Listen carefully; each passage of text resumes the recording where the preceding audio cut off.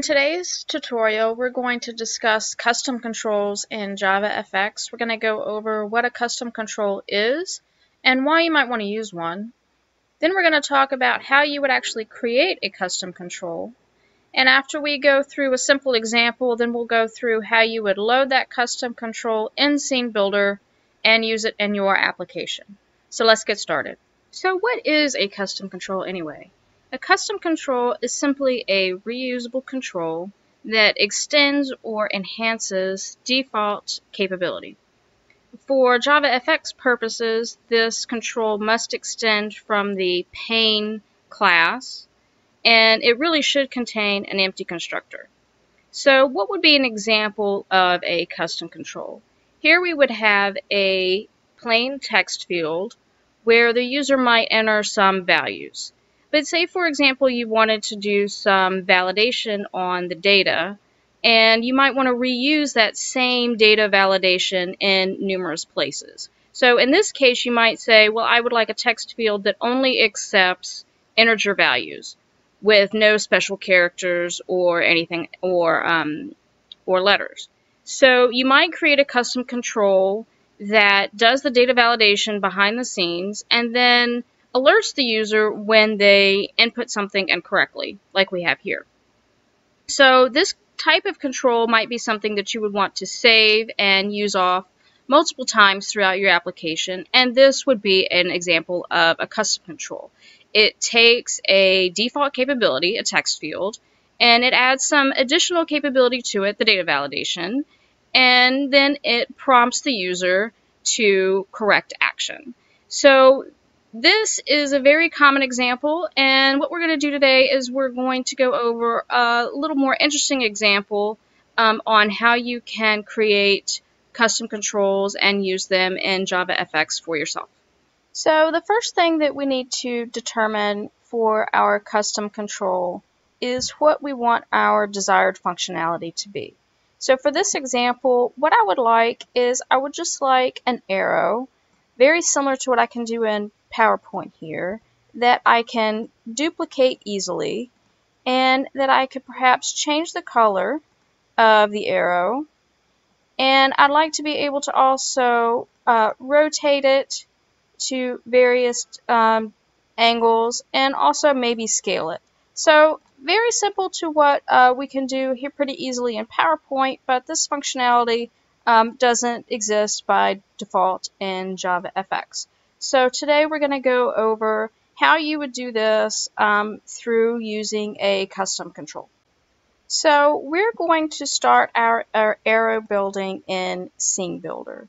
You'll see many examples of custom controls where everything is done inside of the Java class only. However, for the purposes of actually building out controls and getting the placement correct, I much prefer to do things in the FXML using Scenebuilder. So in order to do this arrow, what we're going to do is we're going to start using the shapes, and we're going to build our arrow inside of a pane. And we're just going to make this very simple. We're going to have a line. And now we're going to give our line some width to it.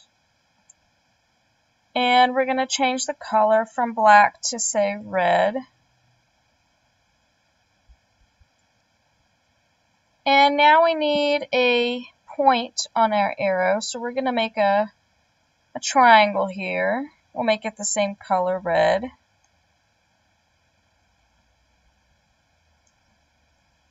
And obviously we need these to be attached to each other, so I'm just going to attempt to grab our arrow here and put it next to our line.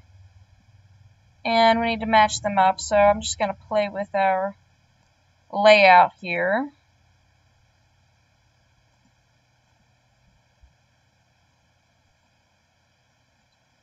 And our arrow's point here is a little bit too big, so I'm just going to scale it down.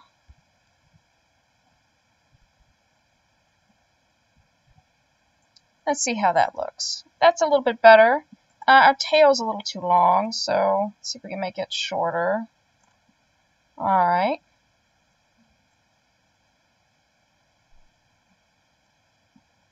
Sometimes building stuff in Scene Builder is a little tedious, but it's much better than trying to do all this stuff by hand.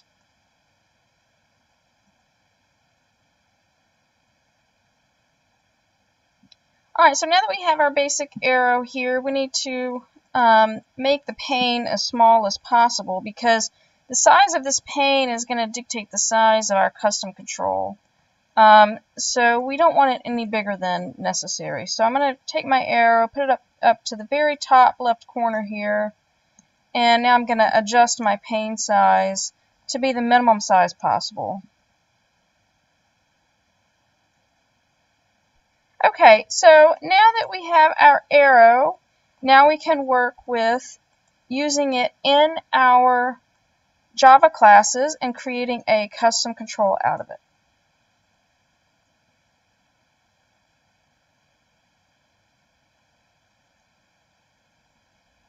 So now we're in IntelliJ looking at our arrow.fxml, and you'll see here that this is the specific definition of the layout of the arrow that we created.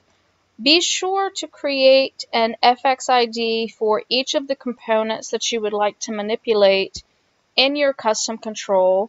And then, as usual, we will have a controller associated with our fxml file where we access the exposed widgets and we give them public getters so that our custom control can manipulate them. So the next step, now that we have our arrow that defines our fxml and our controller that allows us to access it, is we actually need to build our custom control. So the next thing we need to do is to create our custom control. Here we have created a Java class named custom arrow control. And remember, I said in order to create a custom control, all you have to do is extend from Pane. So we're going to extend from AnchorPane, and that's it. Now we have a custom control. But of course, we're not done. So we need to create a public constructor. And remember, I said it's best if this is an empty constructor. The reason is if you do not have an empty constructor for your custom control, then Scene Builder can't load it. And obviously, we want to use Scene Builder. So the next thing we need to do is not forget about our parents. So we should call super. And then obviously we need to load our arrow. This is very similar to how we've done things in the past, with a few interesting exceptions. Let's go back to our arrow.fxml for just a moment, and you'll notice here that we do not define the controller in our fxml file like we would normally do. This is important for the purposes of custom controls and loading it into Scene Builder. Again, you have to kind of make some concessions here, and you cannot load the controller in your fxml if you want to go this custom control route. So we're going to hook up the controller and the fxml file manually. So the way that we're going to do that is we're going to create an arrow control here in our .java class. And so now what we'll do is we'll go ahead and load our arrow fxml. Now, we've done this before. Okay, so the next thing we need to do, and the order really matters here, controller equals new arrow controller, and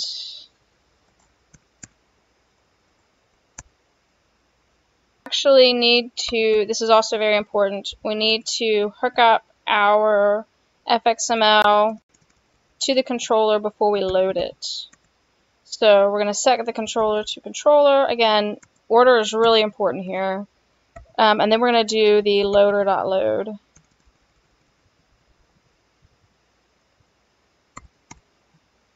Now, obviously, we've loaded it, but it's not attached to our scene.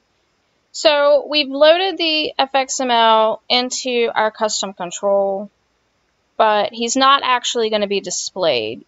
Remember, this is a pane. This is an anchor pane. So what we need to do now is we need to load our arrow into the pane so it can be displayed. So what we'll do here is this dot get children, and we'll add, we needed to load our fxml into a node, otherwise we can't add him. So then we'll add the arrow into the AnchorPane, and now we have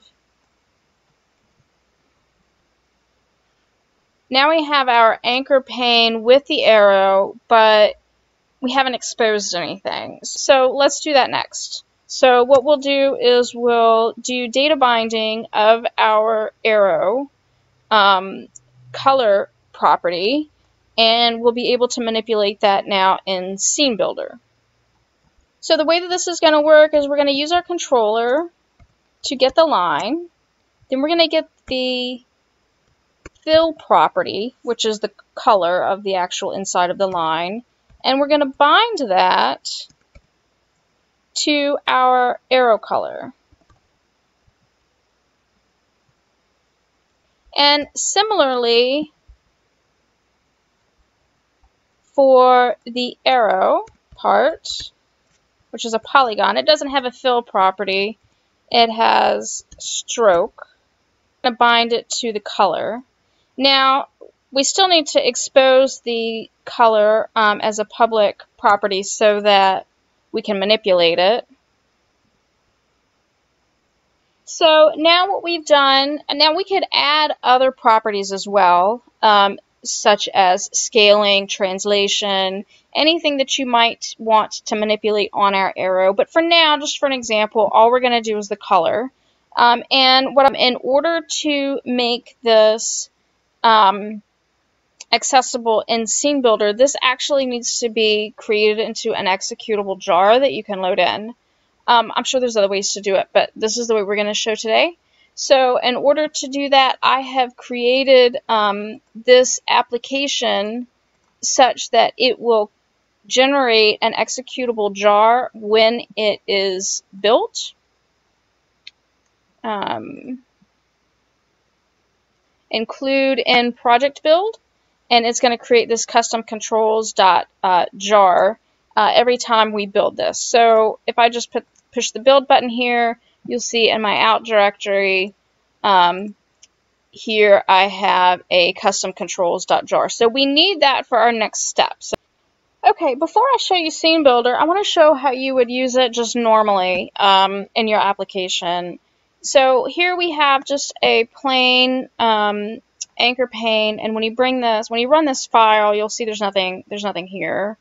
We have an empty window, and we can add our arrow to the scene now just by importing our custom control and using it. So here we have custom arrow control, and that's it. We've added him to our scene now. So let's see what he looks like. We have an arrow. So that's really, now we can use our custom arrow control just like any other control or widget. And next step is I'm going to show you how to import them into Scenebuilder and get all the benefits that you have using that tool. So the last thing to do is to actually import our custom control into Scenebuilder. And to do that, we're going to use the little gear icon up here. We're going to go to Jar, FXML Manager. We're going to add library FXML from our system. We need to import the jar that we created with our custom control. I just happen to know where it is. This is our custom control jar that contains our arrow. Now it's going to load this window. If you do not see a visual representation of your custom control in this window, then that means it is not loaded correctly and something is wrong. However, we do see our little arrow here and everything's fine. Now we're going to go ahead and import this component. It is worth noting that if you change this custom control, if you go back and modify this arrow, you will need to recompile the jar and reload it into the Scenebuilder in order for those changes to be picked up. So now you'll see in the custom section here we have our custom arrow control, and we can add this to the scene just like any other widget. So now we have our arrow in the scene. I'm going to make the scene a little bit bigger. If we click on this, you'll see in the Properties section that I can now manipulate the color. This is the only property that we had exposed in our custom control, but if we had added others, they would also show up in here. So here we can change the color of our arrow. We can also duplicate our arrow, so I can create another arrow and add it to the scene. And now you're starting to see the real benefit of having this as a custom control instead of a line and a polygon that I now have to manipulate individually. I can go in the layout section here and I can scroll down to the rotate section and I can actually move this arrow as a complete unit. And now you'll see that I could easily duplicate this and manipulate these arrows throughout the system. I can also scale it as a whole unit. So if I wanted this arrow bigger, I can do that.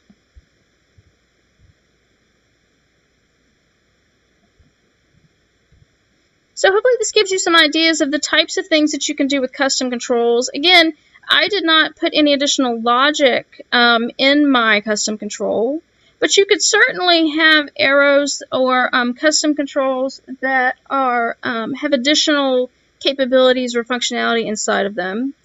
And you could also build out more components together. So I could have an arrow that had text inside of it, for example.